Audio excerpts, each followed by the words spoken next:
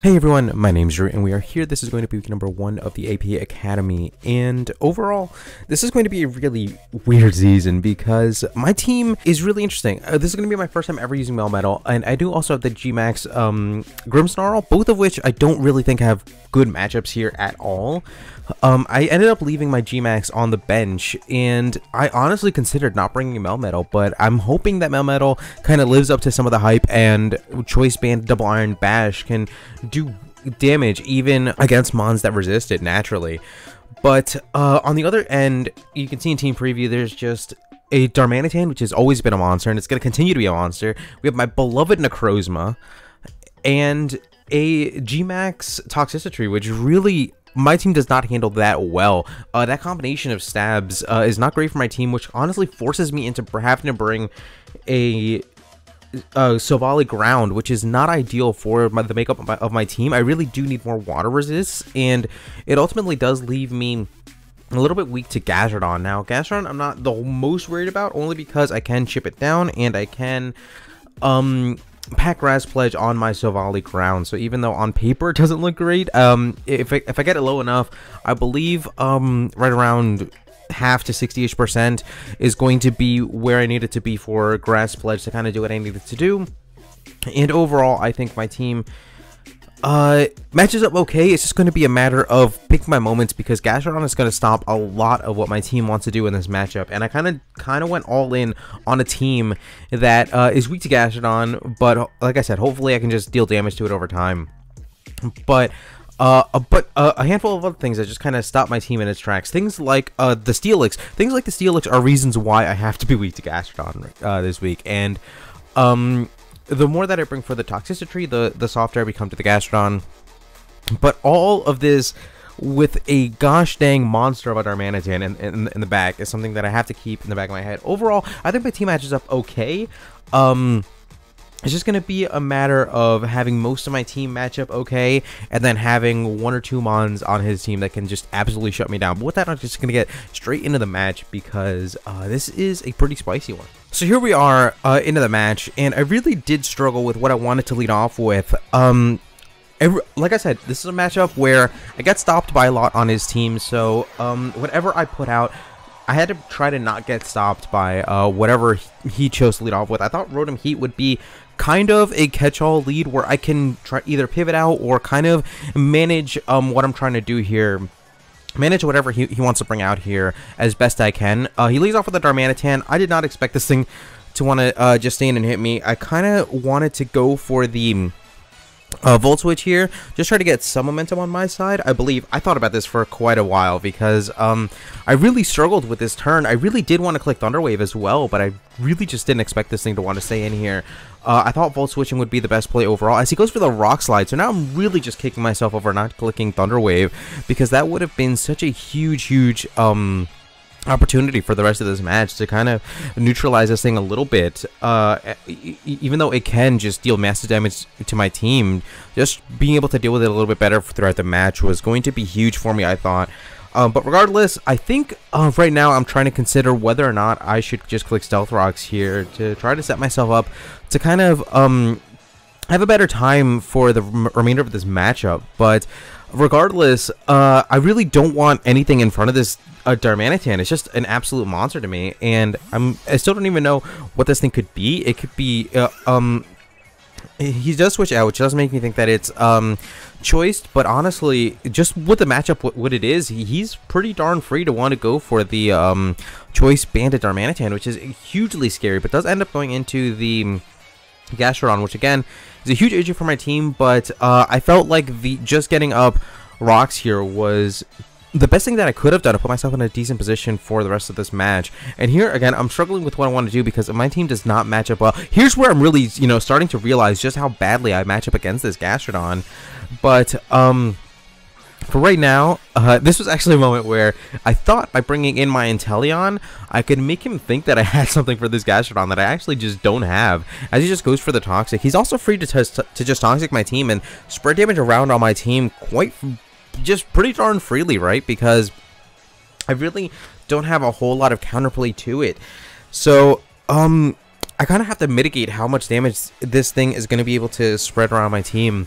But yeah, I'm honestly trying to make him believe that I have some kind of a grass knot, even though I don't think this thing gets grass knot. But this is such a new mon that I'm hoping that he doesn't know that, and that I can catch him a little bit on the back foot here. But he stays in. He absolutely knows that I have nothing for him. The best that I could have done there was try to Dark Pulse flinch, but I ended up going for a U-turn again, trying to get a little bit of momentum.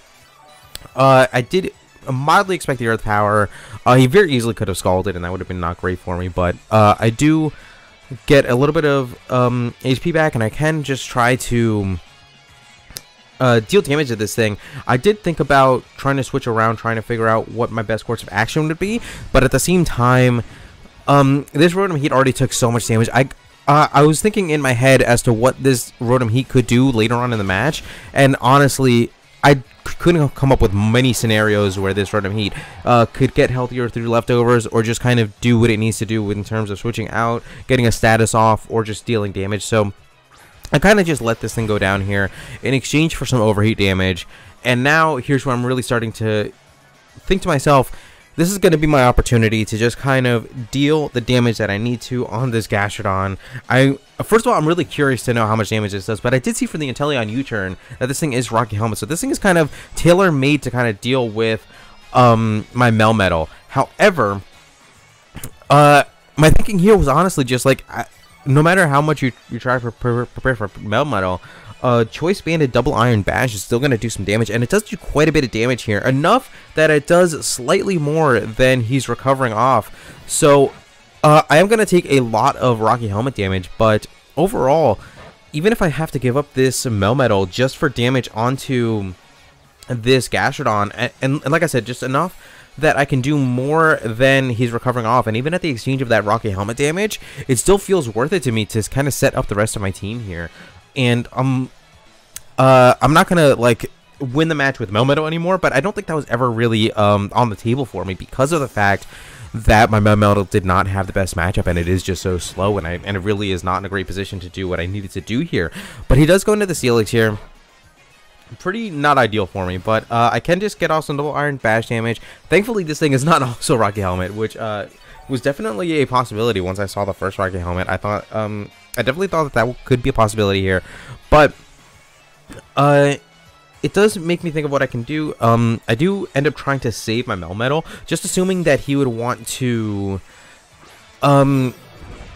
maybe get an Earthquake off, and I could take advantage of the Earthquake by getting up a free stamina boost, but instead, that's exactly what he does. I thought maybe he got Rocks up here, but no, he doesn't, and just gives me a decently free stamina boost, although that does quite a bit more damage than I would have expected it to. But it does put me in an okay position to just kind of try to 1v1 this thing, or at the very least, just deal damage to this thing enough that because again, this is another one of those mons that can stop a lot of what I'm trying to do in this matchup. So I try to gauge some Earthquake damage.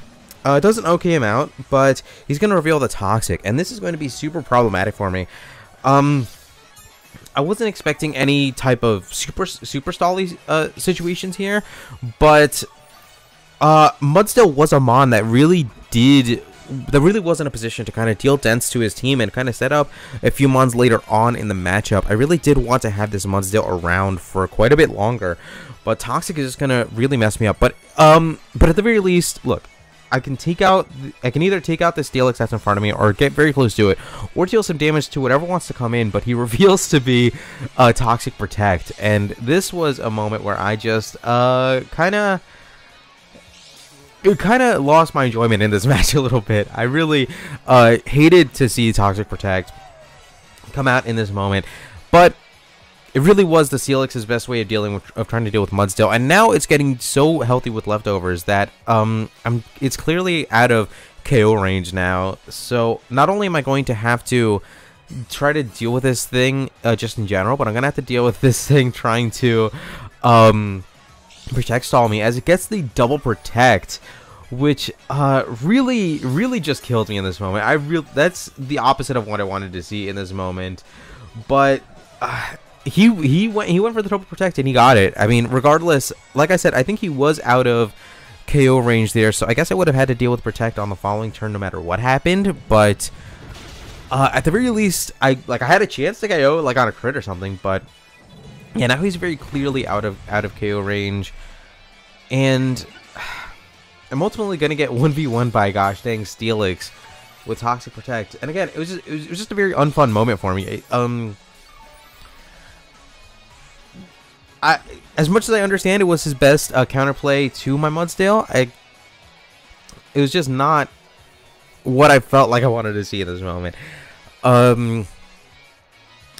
Regardless, we're gonna deal with it. I'm gonna get taken out. I guess I'm considering switching out. I'm not entirely sure what I'm considering here, but I'm really falling far behind here. I do have a couple of things in the back, right? So my Silvally is a mon that overall his team struggles to deal with now that the Gastron is down, or very close to being down, I believe, and Coalossal is going to have an interesting time if I can make certain things happen.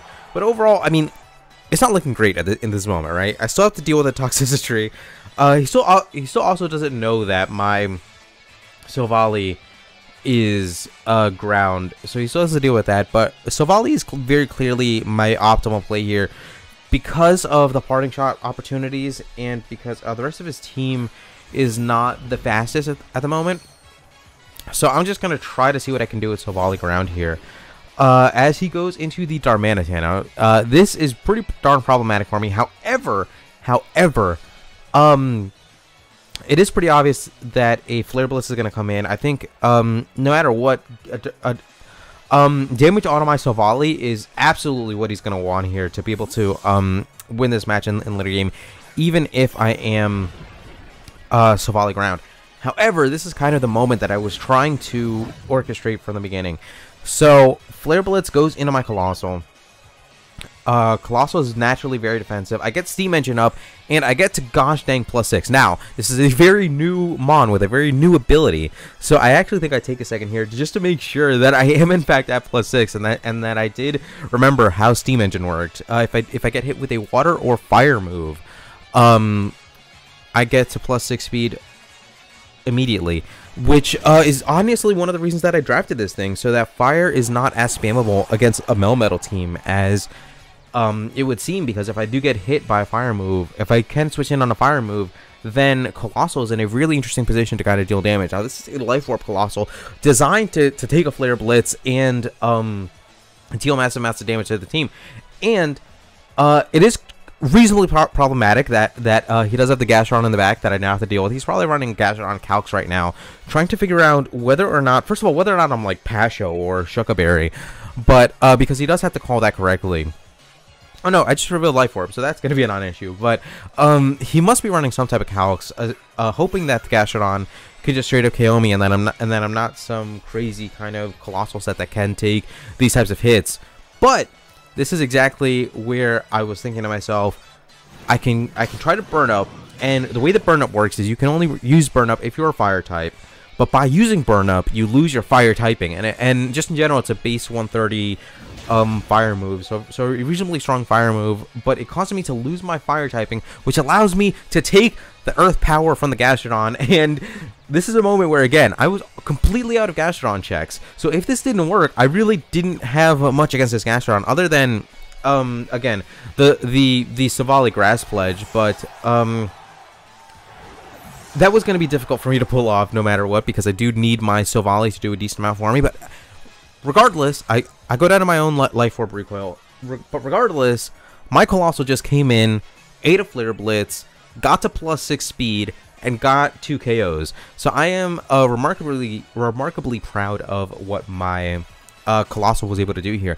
Now here's a moment where it is a blind double down, and it was a really difficult decision, but I think I absolutely bungled this decision. I'm not happy with what I do in this moment. So in my head I'm thinking to myself that my Melmetal is pretty much down no matter what happens. So it can pretty much just come in here, let me get the intel on what he's trying to switch into, and then I can position myself better for some kind of end game that gets me more KOs, because I don't think I'm able to win this match anymore, but I can at the very least make it a competitive match and try to make it a match where I can try to figure something out here, right? And this was also a moment of me just being a little bit checked out, because again, I really didn't see a path to winning this matchup, but I go into my Inteleon because I wasn't paying attention enough to see the white herb pop on the close combat. In my head, I was thinking it was going to be some kind of other crazy item that it can drop. I thought, I don't know. I don't even know what item I was thinking in my head, but close combat white herb makes so much sense in the situation, right? And I just wasn't paying attention enough to see it. And so first of all, I feel reasonably silly for going into my Melmetal when looking back on it now, I do think that either my Inteleon or my Silvally were infinitely better. I think in the moment I should have gone into Inteleon. I think that would have made for a much better end game. I could have at least hit this thing hard. I don't know, maybe gotten a crit, maybe like gotten some kind of crazy KO here. But I think it would have, no matter what happens, I think it would have gotten more pressure on. It would have kept more pressure on, and it would have kept my Melmetal in the back. Now, all this is moot because I don't think there's any way that the 3 remaining mons that I had would ever be able to deal with the Necrozma in the back. But I do wish that I had played this better. I could have at least kind of maneuvered myself better and felt better about this end game looking back on it. But regardless, he does hit me with the close combat. I take that reasonably okay, and I am able to hit it back with a multi-attack at -1 defenses. Does just straight up Oko.